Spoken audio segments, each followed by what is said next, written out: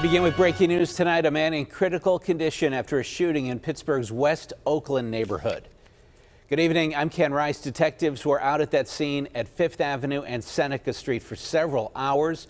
Jennifer Barrasso joins us live with the latest details tonight. Jen.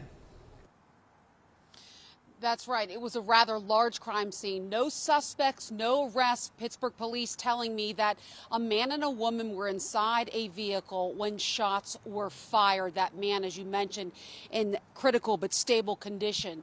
Now, take a look at this. There was a little bit of excitement outside of Pittsburgh Police headquarters. It turned out to be somebody that police questioned in tonight's shooting and had cleared him. That man bolted from officers. They caught him in front of police headquarters.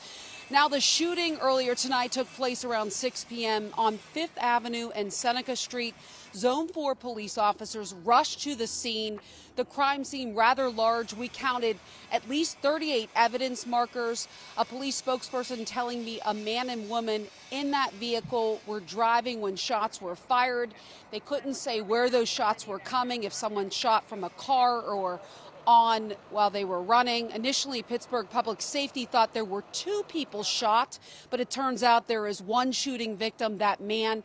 He was rushed to the hospital, and at last check, he is in critical but stable condition. After the shooting, the woman driving crashed the vehicle, hitting a pole. She hurt her head and is being treated in the hospital. So once again, Ken, no word on any arrests or suspects when I last talked with Pittsburgh police, or any motive in this.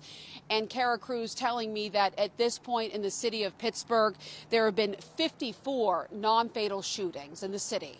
Reporting live, Jennifer Barrasso, KDKA News.